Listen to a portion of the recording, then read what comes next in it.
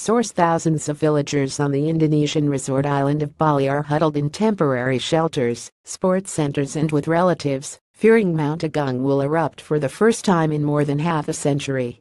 Authorities raised the volcano's alert status to the highest level Friday following a tremendous increase in seismic activity.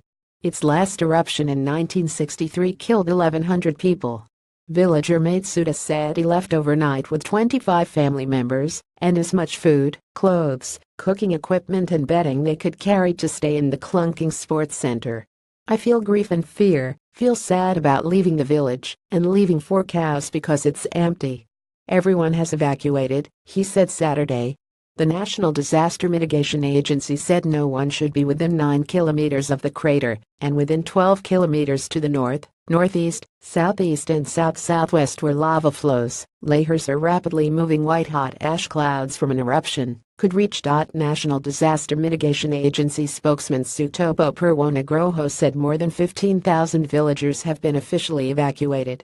Officials have said there is no current danger to people in other parts of Bali, a popular tourist island famous for its surfing, beaches and elegant Hindu culture.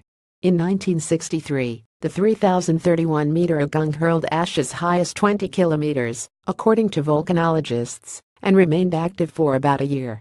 Lava traveled 7.5 kilometers and ash reached the capital, Jakarta, about 1,000 kilometers away. I hope the eruption is not too big, and hopefully not many houses are destroyed, said Wayne Unirtini, who left his village on Friday night with family members.